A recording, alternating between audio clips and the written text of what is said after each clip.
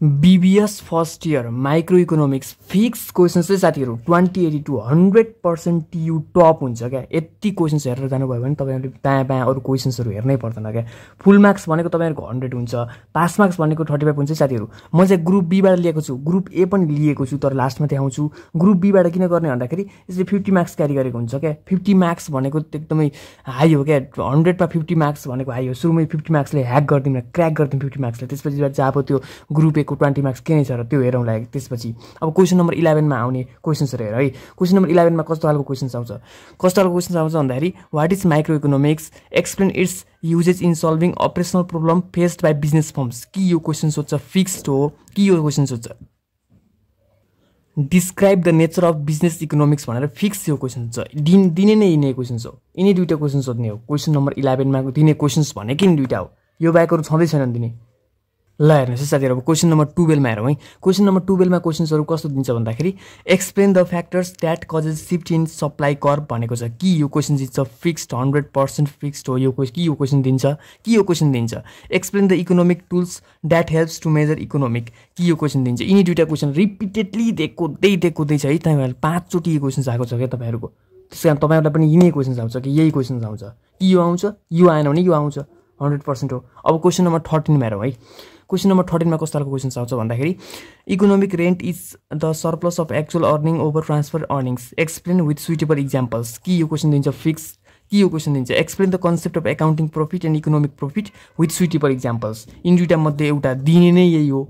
यिनी दुईटा मध्ये एउटा। यिनी बाहेकहरु छँदै छैनन्। सो क्वेशन नम्बर 14 मा हेर्नुस् है। क्वेशन नम्बर 14 मा क्वेशन सोध्ने भनेको derive short run supply curve of competitive form. यो फिक्स्ड हो। दिने नै यही हो है। सोध्ने नै यही हो। 100% फिक्स्ड हो। सोध्ने नै यही हो। यो बाहेकहरु तपाईहरुले पढ्नै पर्दैन क्या। एक्जाम नयाँ के अरे टाउकोमा आइसक्यो, एक्जाम नजिकै आइसक्यो। त्यसकारण धेरै पढ्ने नै होइन। यति पढेर गएपछि TU टप हान्ने तपाईहरुको TU टपरको लिस्टमा तपाईको नाम हुन्छ क्या। 100% फिक्स्ड हो। ल क्वेशन नम्बर 15 हेर्नुस् है साथीहरु। क्वेशन नम्बर 15 मा सोध्ने भनेकै इन दुईटा क्वेशन्स हो। Identify the factors that causes wage differential and explain them. Fix यही सोध्छ साथीहरु। फिक्स यही सोध्छ। यदि सोध्दैन भने सर यो सोध्छ, यो सोध्दैन भने यो सोध्छ। 100% हो। Consider the following production schedule. ल्याबर यो दिन्छ, टिपी दिन्छ, त्यसपछि कम्प्युट एपी NPL ग्राफ भनेर यसरी चाहिँ यो क्वेशन सोध्छ। यो क्वेशन सोध्ने हाई चान्स है। यो क्वेशन पनि सोध्ने हाई चान्स छ। यो क्वेशन्स पनि मजाले हेरेर जानु होला है। यो क्वेशन सोध्ने पनि हाई चान्स छ। अब क्वेशन नम्बर 16 मा हेर्नुस्। क्वेशन नम्बर 16 मा सोध्ने भनेको जहिले पनि यही हो साथीहरु। जहिले पनि डिफाइन यो AFC ABC AC ग्राफहरु, त्यसपछि एक्सप्लेन देयर बिहेभियरहरु, यताउति यही सोध्छ कि जहिले पनि यही नै हो। जहिले पनि सधैँ यही हो। त्रिभुवन युनिभर्सिटीले सधैँ यही नै काट्छ क्या। उसँग क्वेशनै छैन बाँकीहरु। क्वेशन नम्बर 16 मा उसँग अरु क्वेशन्स काट्ने क्वेशन्सहरु नै छैनन्। यही क्वेशन हो।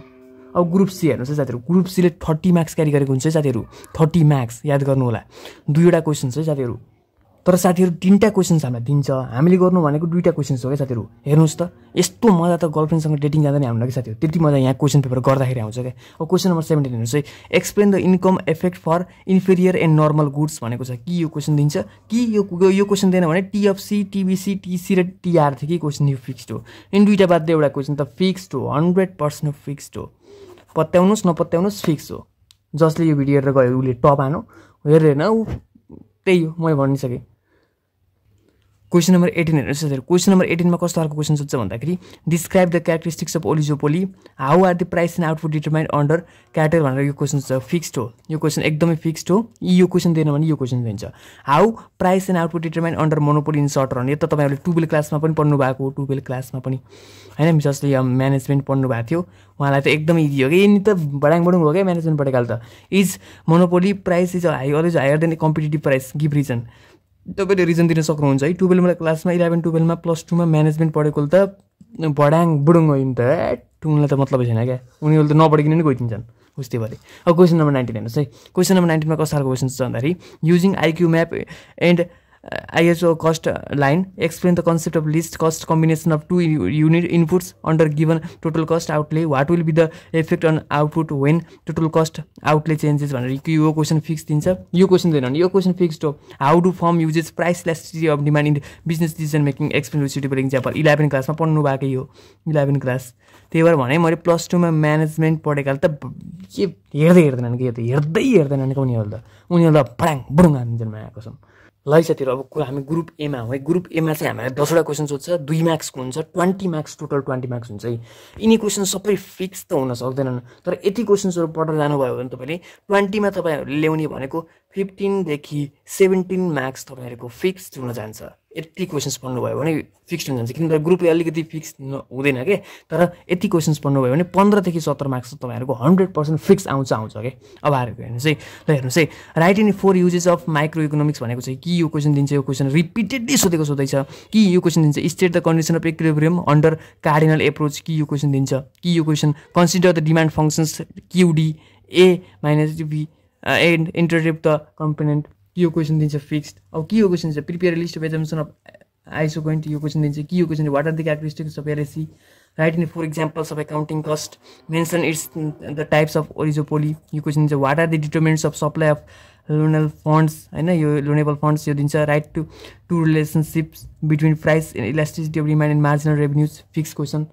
अर्को क्वेशन्स भनेको what are the factors that causes interest rate differential कि यो क्वेशन दिन्छ फिक्स्ड हो right in 2 examples of explicit cost यो क्वेशन दिन्छ यो तपाईहरुले 11 मै पढ्नु भएको है अनि पछि how is economics of scope major यो क्वेशन फिक्स हो right in 4 एजम्पसन्स of indifference curve यो क्वेशन फिक्स हो यिनी क्वेशन्स पढ्न जानु भयो भने तपाईले मैले भने नि 15 देखि 17 मार्क्स 100% तपाईहरुले ल्याउनु हुन्छ आँखा चिम्म गरेर अब फेरि वान शट एकचोटी फेरि देखाउँछु है तपाईहरुलाई फिक्स क्वेशन्सहरुको आन्सर यही नै हो टियु को जुनसुकै तालुहुलियो बुढीले काटे पनि आउने क्वेशन्स भनेको यही नै हो ल हेर्नुस् ग्रुप बी को क्वेशन नम्बर 11 मा आउने क्वेशन्स भनेको यिनी हुन् क्वेशन नम्बर 12 मा आउने क्वेशन्स भनेको यिनी दुईटा हो यिनी दुईटा मात्र फिक्स्ड हो एउटा क्वेशन नम्बर 13 मा आउने खालको क्वेशन्स भनेको यिनी दुईटा हो यिनी दुईटा मध्ये एउटा आउने हो फिक्स्ड हो क्वेशन नम्बर 14 मा आउने भनेको यही एउटैको क्वेशन छ सधैँ यही नै आउँछ सधैँ आउँछ के यही नै हो सोध्छ सधैँ हो क्वेशन नम्बर 15 मा आउने खालको क्वेशन्स भनेको यिनी दुईटा क्वेशन्स हो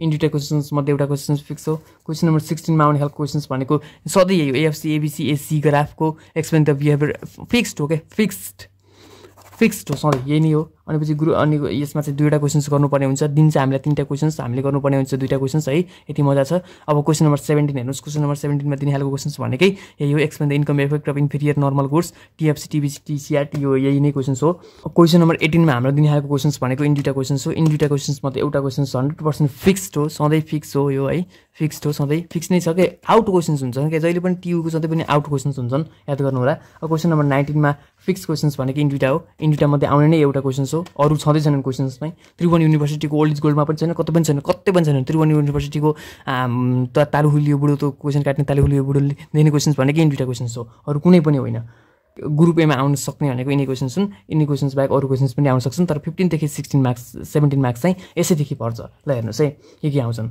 यिनी क्वेशन्स आउने क्वेशन्स भनेको यिनी हुन् टक्कै नि मजाले हेर्नुस् है कतिवटा लेखेको छु मैले यहाँ 13 वटा लेखेको छु 13 वटा क्वेशन्स यिनी मध्ये 15 देखि 17 मार्क्स फिक्स हो तपाईहरुले 100% ग्यारेन्टी हो यो तपाईहरुको यो के हो तपाईहरुको 15 देखि 17 मार्क्स तपाईहरुको पकेटमै हुन्छ के यति कुरा बुझ्नु न अब ग्रुप ए क्वेशन्स भए अरु क्वेशन्स अरु सब्जेक्टको क्वेशन्सहरु पनि फिक्स क्वेशन्सहरु मैले लिएर आएको छु र अरुको पनि ल्याउने वाला छु त्यसकारण सब्स्क्राइब गर्न नबिर्सिनु होला सब्स्क्राइब गर्ने अनि एक्जाम दिन जाने 100% तपाईहरुलाई खुश हुन्छ र हाम्रो 12K फ्यामिलीबाट तपाईहरुलाई बेस्ट विशेस पनि छ है त ल best of lock for your exams thank you so much guys and do subscribe like shares thank you so much